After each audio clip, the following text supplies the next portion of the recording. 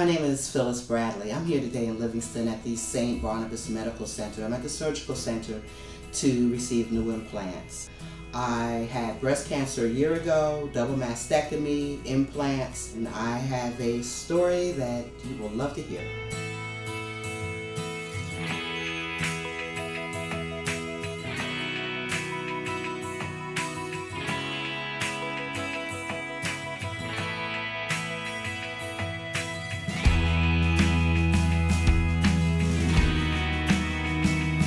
Hello everyone, I am your host Rayshonda Tate and welcome to another episode of I Ain't That Chick. I have another fantastic guest with me and her physician. Please tell everyone who you are, what your name is, and where we are today. My name is Phyllis Bradley. We are in Livingston at the St. Barnabas Surgical Center. I am here because a year ago I was diagnosed with breast cancer. I had the double mastectomy with the reconstruction implants at that time. Year later, when I got to the next phase, which is the nipple reconstruction, a few weeks after that, I had a massive infection, which caused the removal of one implant. And so today, I'm here to get that implant, and actually both are being replaced because found out there was a problem with the textured ones because my doctor here, Dr. Redstone, stays up on it like that. And he called me to let me know last week before the surgery that instead of just the one, the issue with the textured one, and that we would replace both and I would have peace of mind. Awesome. Do you see how excited she is? Now, doctor, first of all, thank you so much for allowing me to come in. I so appreciate it. Please tell me, what is your part in the surgery today? What is it that you do? All right, so I'm Jeremiah Redstone, Dr. Redstone. I'm a plastic and reconstructive surgeon, and the majority of my practice is breast reconstruction. And I love it. I love dealing with super positive women like Phyllis. Okay. They're able to get through this and beat it and come through stronger and looking great on the other end. I do the rebuilding. It's a whole team that helps take care of women with breast cancer, and that is from the primary care doctors that do the screening every year and help women get their mammogram every year. And when they find something, they refer them on to the breast surgeon. The breast surgeon does the removal of the cancer. And then I'm lucky enough to have the very positive part of this experience where I rebuild women and get them looking great and whole again. And so that's really where I end up in this whole strategy. Okay, so you kind of restoration, and you bring the hope and the positivity back. I do. It's wonderful to be able to help women get through cancer, but only get through it and look really nice at the end and feel like they have a whole body again. Okay. Have you ever found a situation where you were not able to reconstruct someone's breast? It does happen. It's very rare. But we're talking about breasts here, and almost everybody loves breasts. Mm-hmm. But I never want to risk someone's life to reconstruct a breast. So if someone is very frail and in poor health, it's not worth putting them through a big reconstruction. At that point, we don't do it. Okay. But it's very, very rare. Most healthy women, it's a wonderful option to do reconstruction. Okay. Now, you mentioned before the different stages of cancer, like stage 1 or stage 2. You said that it's almost 98% preventable if you catch it early on. No, I didn't say preventable, okay. But there's about a 98% cure rate for stage 1 breast cancer and lower, and that's phenomenal. That means almost the majority of women I take care of have breast cancer, they beat it, and they live their whole full life. It does not affect their life except when they're beating it and fighting it. Okay. But most of these women are so strong they get through it really well. So it's amazing that it's that curable now, that 98% of women that have stage 1 can be cured. But that also lets us know how important screening is, so that we catch it early and we get it while it's completely curable. And so there's nothing as important right now for women to start mammograms at the appropriate time and to do them yearly. And when is the appropriate time, like what age? There's a little bit of controversy in the medical area of when to start between different societies that recommend when to start it. But most of the breast surgeons that I work with recommend starting it at age 40 or 10 years younger than any first-degree relative female in your family had breast cancer. So if there's a family history of it, you may have to start it younger than other people. If there's not a family history, 40 is a very good number. 40 is a great number. Now, we often don't focus on men. Do men have breast cancer? They do, and it can be serious, but it is a very rare problem. Okay. So, although, like women, if men ever feel a bump or something growing or something that doesn't feel it or is painful in the breast, they should absolutely have it checked, but it is exceedingly rare. Okay. Now, what about the women that, we do the breast exams at home, but they're afraid to go in and maybe get checked and get tested? What would you say to them? So goes back to our discussion about screening, right? If we find it early, not only can we get rid of it and get it cured and have it not shorten your life, you can live a full, wonderful life, but often you see a plastic surgeon as part of that experience and you can end up looking wonderful. I have a few women that end up looking even better after reconstructive surgery than before. I'm not promising anything, and it's not a reason to go do it, but it shouldn't scare you away. We can get you done with this whole thing, beat the cancer with your strengths, and then my job is to get you looking good. And I think we get that, almost all the time, which is amazing. Okay. Now, what about for the women that come in and maybe they want to go a little larger than you would suggest? How do you work out that situation? I want to rebuild women in the look and the whole package that they want. It's not my desire. It doesn't matter what size I happen to prefer. That being said, the only thing that really limits size and reconstruction is your body. For some women, there's just not enough tissue and skin to reasonably make a very large breast. But overall, there's a large range, and almost all women can choose the size they want, and we can do it, which is great. Awesome. 2 more questions. How does a woman prepare for breast reconstruction surgery, and what is the recovery process like? So preparing, nothing beats being healthy at baseline. Right. There was a lot of protein, and afterwards making sure I took certain medications, like even zinc, to help rebuild. So exercise, having a healthy heart and healthy lungs beforehand is probably the best thing you can do. So having a baseline healthy heart and healthy lungs really helps us get through surgery quickly and healthy and recover faster. So speaking of recovery, how long does it take? It's very variable. Some women, it depends on the type of reconstruction we do. There are different types, one where it's implant only, one where there's no implant and we use the belly to become the breast, one where we use muscles from the back to come to the front to help do the reconstruction. So there's a whole range, and they vary in invasiveness and how long the surgery takes and how long recovery is. But as a general rule, recovery is from the first surgery is usually 2 to 4 weeks, and you can feel pretty sore afterwards, but usually 1 week, 2 weeks out, you're feeling very much like yourself again, and your strength comes back over that first month. Wow. So now, interesting, you just said you can actually take the belly skin, so you don't have to do an implant all the time. Can you take the skin and actually fill up the breast and make a breast? Absolutely can. That's the surgery that I do probably most of in my reconstructions. You have to have the right body shape. Right. But if you do have some belly and you have good anatomy and everything lines up rightly, we can do a procedure on the belly that is very much like a tummy tuck. Not exactly, but very close. And that same skin and fat we would take off in a tummy tuck and just get rid of, we save when we have it become the breasts. And we hook up little blood vessels there that help the blood flow in and out of that tissue so it stays alive forever. Wow. Now, how important is it to have a great connection with your doctor? Oh, it's very important.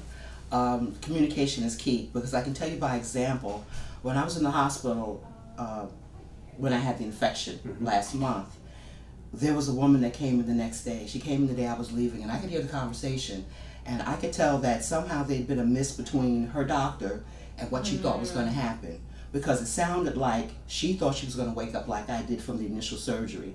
Cancer gone, new breasts. And instead, she woke up just with the mastectomy. And and I could hear the doctor, and I could hear them explaining about communication or what they did or didn't understand, but that can be devastating. I would have to agree with you completely. And I just know, based on the conversations we had, the pictures, the Q&A, how did they miss that? I don't know. So I do see patients that have been treated by other doctors that are sometimes not completely happy. And I would say the #1 problem is exactly what you said. The doctor didn't do anything wrong. They're there to do the right thing. The patient's a good patient. There's no problem with the people. Right. The problem is the communication. Right. That somehow the patient wasn't explained fully or didn't remember fully. I don't know. I don't want to blame on either one. Exactly. It could be either one's fault there. But there wasn't good enough communication that they knew exactly what they were going to get, what the really good options were to get the results you want, and what the setbacks can be. Okay. Do you have to perform a lot of corrective surgery? I do, but Okay. so do most plastic surgeons. We're the surgeons that fix other surgical problems. Okay. So- Now let me ask you, when you're out and about and then not necessarily working, do you see women and say, okay, if I could just tweak this, if I could tweak that, do you do that? I don't sit there and do that. I don't think it's a healthy game to play, so I don't Okay, do that. okay. I really keep it professional at work, and I love the differences in people. So to try to make everybody one, standard is not. I don't think that's how life's supposed to be. Okay. My final question, since we're a show about self-empowerment, what would you say to women that maybe are struggling with their breast after having cancer and they don't particularly like their look, they don't feel beautiful, they don't feel feminine, and a lot of women even, it's called going flat. What would you say to women to just empower them to feel better about themselves? I'd say there's a lot of variability in breast reconstruction. If you find someone that does a lot of it and really cares about the details, you can get a really good result. And by that I mean feel whole, look whole. Are you going to look perfect and is symmetry and perfect and there be no scars? No. But we can get you really good and feeling like a healthy woman. And so I'd say if you're not happy with your reconstruction, find someone that can help you do a touch-up and get it looking better. And the wonderful thing about that is thanks to the Women's Health Care Rights Act, anything we do for asymmetry or problems related to breast cancer has to be covered by insurance for the rest of your life. So if it's not perfect, find someone that wants to make it better and work together to get it that way. With Phyllis today, we are doing a reconstruction on one side where she does not have a reconstruction right now because of an infection problem, and we are doing a touch-up on the other side. Okay. The process today is going to involve reshaping the breast and placing smooth round implants. So this is a smooth round implant. It's probably the most common implant used in the US and overall extremely safe. There were implant scares in the 1980s and they were suspected to cause some autoimmune disease and maybe rheumatoid arthritis, and they were taken off the market and studied for more than 20 years and proven that none of those things were caused by those implants. So they were reintroduced to the market and they're fantastic for women needing reconstruction. They are one of the options we have to get you whole again. And that's what we are going to be placing today. Okay. They, like any other mechanical device, can have a problem with the shell or something over time and may need to be replaced every 10 years or so. But if they don't have any problem, you don't have to have them replaced. So smooth ones are great. And what is that filled with, the smooth one? It is filled with a silicone gel, which is safe for the body. Even if it leaks, it does not make you sick. And the nice thing is the new implants are a gel, not an oil. So if we cut this in half, you and I could sit here all day and stare at it, it would go nowhere. It's kind of like cutting a gummy bear in half. So when it's inside you, even if the shell does get a little leak, it doesn't leak anywhere. It sits right there. Now it may cause a shape change that we don't like, and you should definitely have it replaced if there's a leak. Okay. But it's not like the old implants where it was an oil and it was technically very hard to clean that up. Okay. This is pretty straightforward to clean up. You open the old incision, take this out, take the gel out, and put a new one in. Okay. Not a lot to go through. I don't want women to have to go through it, but not a lot compared to the old ones, which really could cause a lot of problem cleaning things up. Got it. So that's a silicone smooth round implant. The other options now are a textured implant, and this is a textured implant. It's also known as a gummy bear or a 410. And the nice thing about these is it's anatomically shaped. It's more shaped like a breast. If you look at it from the side, it has a flat side that goes against the chest wall, and then it has a swoop to the upper part of the breast and a nice natural curve and sweep to the bottom. So it can be a more natural look. The downside of this implant is the texture on the surface is needed to hold it in place in the body so it doesn't rotate. Okay. Because it's not round, you don't want to have an upside down breast or a sideways breast. The round ones, if they rotate, they're round. Doesn't matter if it rotates, it still looks very good. There has been in the scientific studies and recently reported in the media a problem with the textured implants, and that is very rarely, and the number keeps changing a little bit in the studies, but anywhere between 1 in a million to 1 in 3 million, even some other numbers have been reported, you can get a very rare type of lymphoma related to the texture. Okay. For that reason, I discuss it with my patients carefully, and for most women, I don't recommend it. I let them make the final choice, So they make the choice. They make the choice. Oh, okay. But I don't recommend it. The FDA still has them on the market and thinks they're a good product, but I don't recommend it because I think it's very hard for a woman that's fighting cancer to say, we're going to put in a reconstructive product that may have a long-term risk of cancer. We're trying to get rid of this and beat it forever. So for that reason, I have not been offering it frequently to patients. If they specifically need it or want it, we do have a full and thorough discussion about it. Okay. And texture is just for the touch, just for the feel? No, the texture is only, what that does is inside your body heals onto the texture a little bit, and then it can't rotate. It kind of locks it in place. Okay. The smoothness is so smooth that when your body heals in around it, you have a smooth capsule around it, and that can still rotate. Got it. It's only to stop, the reason the anatomic or 410 or gummies, these ones that are shaped like breasts are textured, is to hold them from rotating. Got it. Okay. The feel outside to the skin when you feel them is very similar to this, and that can be related to the type of gel inside, which comes in different thicknesses, so it can feel a little bit softer, a little bit harder. But now the round ones and the anatomic ones all come with different choices for the gels inside also. Awesome. And you're getting the smooth gel implant. Awesome. She had a textured one put in before a lot of these studies were talking about the risk of cancer. And since we're going back to do a touch-up today, I said, why not get rid of that risk? If you'd like to, and she definitely would. So that's what we're doing. But see, that's also, to me, shows the importance of your physician and going to a physician that keeps up on the latest. Because, you know, some doctors just are content to go with what they know. It's worked for years, and they will probably keep putting in the textured implants. Whereas, you know, I know a lot of times when he's on vacation, he's also studying at some seminar or something. So thank you. I know he keeps up. Thank you for caring about it. So, Ms. Phyllis, I am here with you today. First of all, thank you so much for sharing your journey with us. Now, we're talking about cancer, October's Breast Cancer Awareness Month, and I just want you to take us back to your journey. You tell us about when you found out you had cancer, and take us through the steps up until today. Okay. Well, I found out I had cancer August 19th of last year. Okay. But it wasn't a surprise because I had been getting tested for years. I had my first lump at 20. So I was 20 years in mammograms before I even got to 40. Wait a minute. You found a lump at 20? I had a lump removed at 20. Okay. And then I had another small lump removed at different breasts at 30. So I was always having something. Okay. Yes. Now I do want to stop there because that tends to be the beginning when a woman finds a lump in her breast. Did you when you felt it, did you know it was a lump? Or did you have to Not guess? At first. Okay. And so when you have kind of fatty breasts, they all feel like lumps. So you never know if that's a good lump, a bad lump, it's just some fat. And then they change over the years as you get older. So to me, I never trusted my own opinion 100%. Okay. You know, and that's why I don't think I've ever really missed any mammograms. And then of course with that comes, you know, the occasional biopsy if they do find something. If they find something. So I had my first lump removed at 20. I had another one removed a few years later, and then nothing really for years. You know, the mammograms were fine.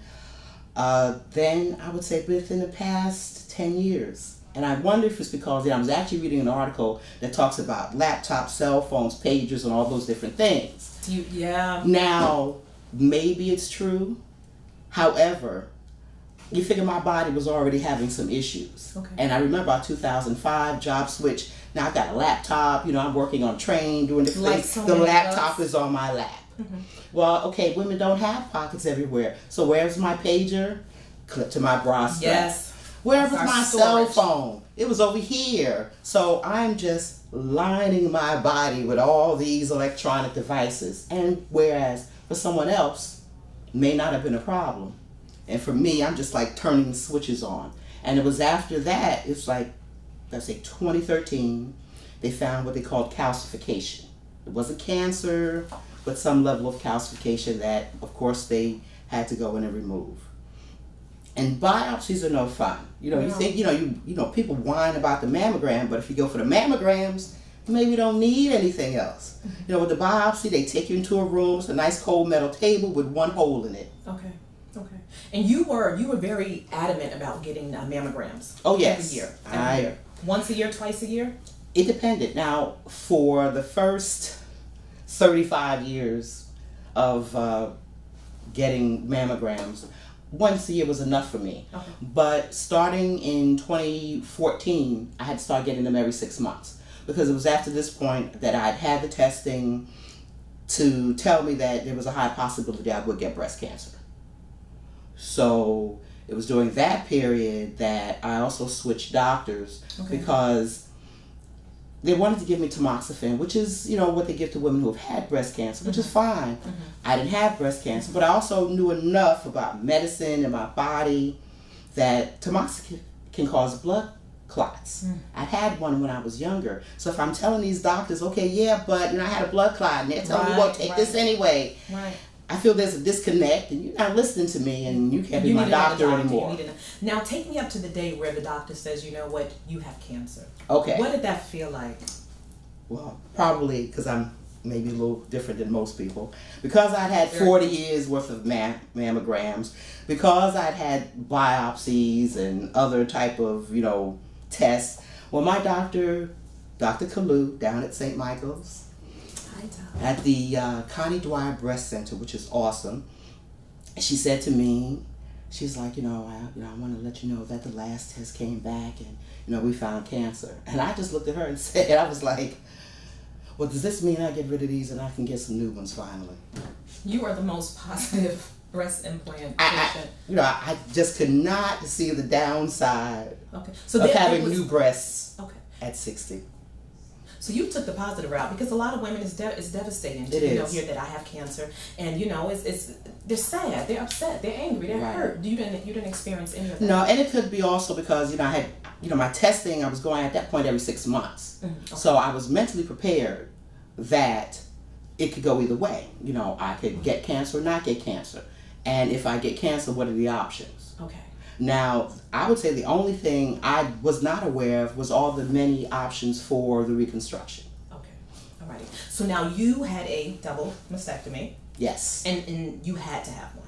Yes. You had to have. There was no saving. Well, there was, because my breasts were, we figured we've been doing. I had surgery in 2013. 2015, and here we were 2016 now again. So for me, the double mastectomy with the implants, it was almost like a blessing. I don't have to go through these mammograms. The biopsies are painful. It's, I was on the table last biopsies for like hour and a half because 2 on one side, 1 on another. You're getting needles. And you get tired. You feel that stuff later, and it was exhausting. You get tired of that. So now today we're here, and you're getting reconstructive surgery. Well, I'm getting, it's not as invasive as before. This time I'm just getting implants. Dr. Redstone mentioned several types of reconstruction. Now, when he first mentioned it to me, and he said, well, we can use fat. I was like, oh, liposuction fat? He said, my thighs? He said, no. I was like, oh, okay. I was like, ooh, a 2-4. When they mentioned... When they mention like kind of the tummy tuck, honestly, I'm always concerned because I always think of Donda West. And I always think, yes, and I always think of getting too much done at one time. So I felt like I'll work with the implants. What I chose was the muscle flap. And what is that? The muscle flap is that, because even when you get the implants, what the muscle flap will do is it'll help give the smooth look. But to do that, they take the muscle from your back. So turn, and I will let the camera see. So what happens is you are cut from here and from here on each side, and the muscle is actually taken and flapped around to the front to cover the implants. Really? So they set the implant on top, and that the implant's in, and there's muscle on top of the implant to protect it. Wow.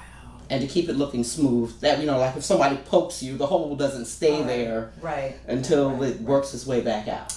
Any concerns, any fears, anything? Because you are I love your positivity. No. Your spirit. No, I would just say that if anyone were to choose to have the muscle implant, well, according to my primary, was in her opinion, it was the best option. And they tell you that, afterwards you're not going to be able to move your arms and do certain things. And that is more than true. But I had a great sister and a great daughter who also happens to be a nurse. So I recuperated at my sister's house because with the muscle flap, your muscles remember where they used to be. Yeah. And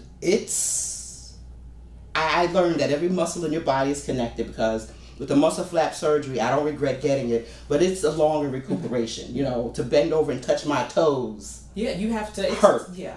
To try to reach around and handle my business.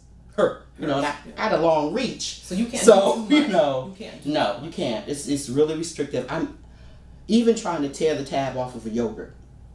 You feel it. You feel it. And even at the healing, you know, I was at my sister's, everything was level. The most painful thing, going upstairs.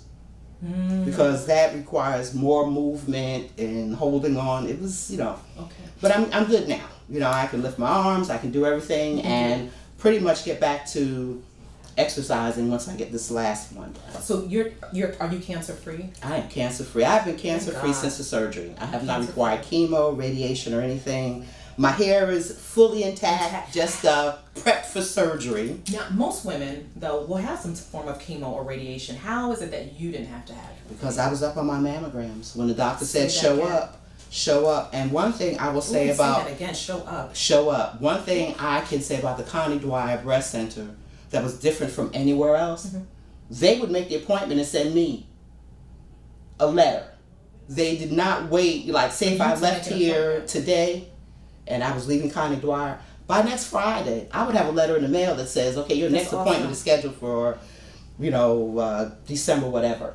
Okay. I want you to get back to show up, because there are going to be women out there watching, and some women just feel like, oh, it's not important, you know, for me to get a mammogram. Or some women are just scared of finding out that there may be something wrong. What would you say to them? Look at it this way. The way I look at it, there are only 4 basic responses that you can get when you go to the doctor, when you get the results of that mammogram. And that depends on how often you get your mammogram. The doctor can come back and say, oh, we caught that in time. We're going to be able to do the reconstruction and you won't need chemo or this, and that. Or it's going to be, wow, we just caught this in time. You know, we're going to be able to do the construction, but you know, you're going to have maybe chemo follow-up. Okay. Then there's the next one where it's a little bit more aggressive because you've waited too long. You've skipped 2 years of mammograms. So now we can cure you, but you're going to have some chemo, which is going to cause hair loss. You're going to have radiation, which makes your bones brittle and affects the skin and may affect your ability to get an implant, because now the skin and everything is healing. And then there's your last response, which is, I wish you had gotten here sooner. We'll do what we can. Ladies, we'll make you comfortable. Ladies, don't wait for that. Don't wait for that. And what I have found out recently, you know, it's not women who don't have health care. It's not so-called underprivileged or uneducated women who don't get mammograms. I had a fire inspector come to my house, because see, now that I've been through this, I ask every woman who looks like she's over whatever age, did you get your mammogram? And I don't ask just in October. Good. I ask when I see all year long. Fire inspector came to my house, over 40. Somehow I managed to always bring up my story. Oh, she skipped one. Now, you figure, you're a fire inspector, City of East Orange, educated, you got benefits. What's your excuse? When I was in the hospital, in August, after getting, you know, the minor infection that caused the implant to be removed, which turned out to be a blessing though, there are nurses that are coming into the room, nursing assistants, and we're talking, and I'm asking, and they're like, oh, you know, I didn't get mine yet, ooh, it hurts, you know, Ladies. Look, I'd rather take those, well, it's more like 15 minutes of pain, and just be able to go home free and clear, or to know what I need to do to keep living, or, you know, skip a couple of years, and you could be that one that didn't make it. Yeah. You know, everybody knows that one friend. Yeah. You don't want to be the one. Yeah. One last question. Implants, your girls, what size are you getting? What are you getting? And what are you most excited about? Well, I was a 38 triple D before. Well, actually, no, I take that back. See, that's the problem. Wow. You know, sometimes your original ones don't always match up. See, I was like a triple D on one side, but just 2 on the other. So then, you know, you're trying to stuff the extra under the armpit on one side. You know, the bra strap is loose on the little side and bigger, you know. I enjoy the symmetry. I enjoy knowing that I can never have another I can't get any more mammograms, because you can't do that with implants. So for 40 years worth of implants to all of a sudden go away, Okay. That's a big deal to me. That's awesome. And I think a lot of it also has to do with, your relationships at home, who you're involved with. Support. Your family support. Support is very important. If you have a mate, definitely bring them in early. I would say make sure they're fully aware of what's going on, what to expect, what your body's going to look like. Because after the initial surgery, you're not walking around like they show on Botch with some beautiful new boobs. Yeah. The first part is just, you've got implants. You've got smooth implants. You look like a doll baby. In my case, because they take every bit of thing, you are only left with the skin. That's how they make sure there's no cancer. I had an issue with the skin healing over the implant. Okay. So that took a couple extra months for me. But everybody's different. But that's just a matter of cream daily, which makes the skin heal, promotes the healing, the blood and everything. That was my biggest deal. Okay. So you're ready. You're excited. Yes, you're yes. I've already got my new nipples months ago. I'm going to be filled out. And the last part, which will be at a later date, is the tattooing. Okay. Because tattoo all that. And like I said, bring your mate in early. Yeah. I was fortunate. Support is important. To have someone supportive who loved me through it and did not look at the scars as a bad thing, but looked at the scars as, wow, those scars means you're living. Right. Those scars are keeping you alive. I have to say, she ain't that chick, y'all. She didn't just lay down and give up and let cancer beat her, but she was very proactive in getting mammograms. And so I stress the importance. Go get your mammogram. Yes. You may think it hurts, but cancer hurts more. Yes, go get checked. Go get checked. I ain't that chick. We're about self-empowerment, self-awareness, and self-respect. Empower another woman. Encourage them. Thank you for being so positive. Thank you for sharing your message. Thank you for the positivity. I share this with everybody I see, so I do not mind sharing this on camera because it's just that important. And I'm amazed at how many women skip the mammogram no. Well, you are saving lives today, so thank you. I hope so. Y'all, we have to let her go because she has to go and get all, Oh, yeah. I'm going upstairs. She's going up. We're going to send her upstairs. We're going to get my Nicki Minaj back on. Oh. Yay, Nicki. Let's say goodbye. Goodbye, you guys. Bye.